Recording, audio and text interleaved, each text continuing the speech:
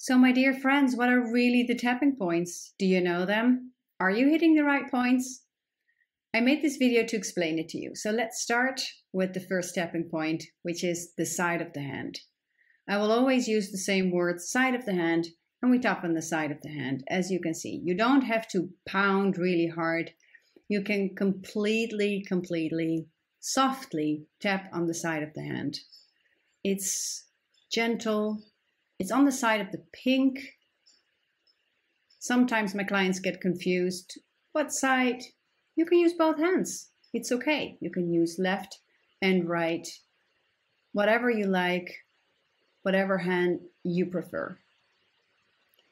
So the next point is above the eyes. I'm not taking my glasses off. Maybe I should have. But the point is right above the eyebrow. At the beginning of the eyebrow, right above the nose bridge. You can tap with one hand or with two hands, with one finger or two fingers. And when you tap, be gentle. You can tap on the right side or on the left side, whatever you prefer. You don't have to tap in the middle of the head.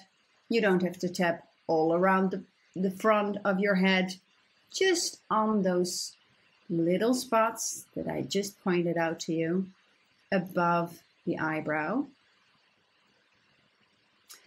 The next point is on the side of the eye.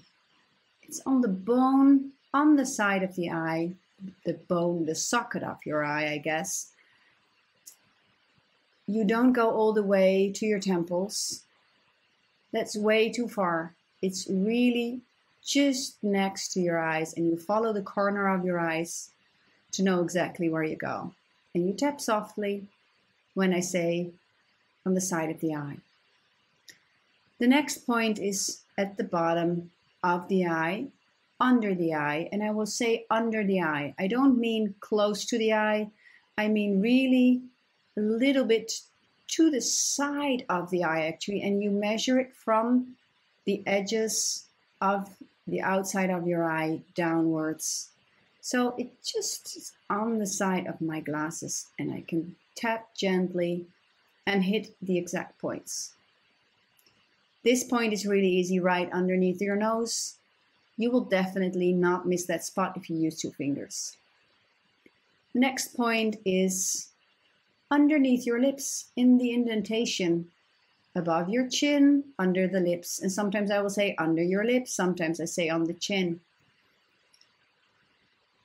And this point is called the collarbone point, but you don't tap on the collarbone, you tap underneath the collarbone. So really feel the indentation underneath your collarbone and tap on that. Once you know what it feels like, you don't need to, move your clothes around. You can tap through your clothes.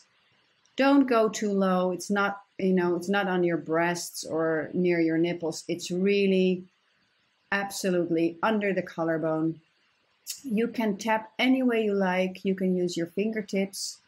You can use one hand. You can use two hands. You can use a flat hand.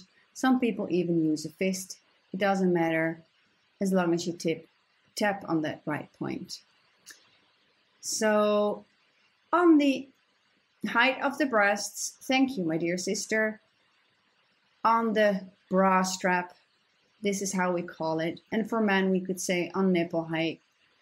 And you can use both hands or one hand. Both hands is not the most comfortable, I can tell you. Then the last point that I do not use a lot is on top of the head. And you can see that you don't need to be at the front or the back, but really on top. And when you tap with a flat hand, softly, gently, don't hurt yourself. That's it. You will be super, super fine. So, yep, thank you, sister. So now you know the tapping points. Please use them daily.